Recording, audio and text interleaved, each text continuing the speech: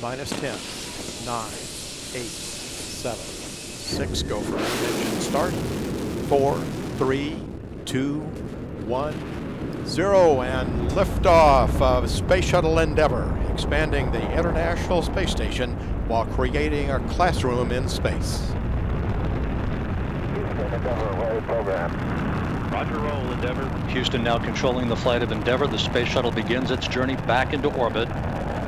Endeavour rolling onto the proper alignment, heads down, wings level for the 8.5-minute ride to orbit, taking aim on the International Space Station for docking on Friday.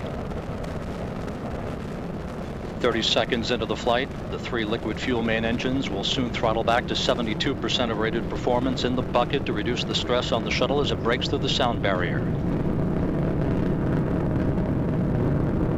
This view from long-range trackers, now from a camera on the external fuel tank showing the bird's eye view of Endeavour heading towards space. 54 seconds into the flight, Endeavour already 8 miles downrange, standing by for the throttle up call from Capcom Chris Ferguson. Endeavour, go with throttle up. Go at throttle up.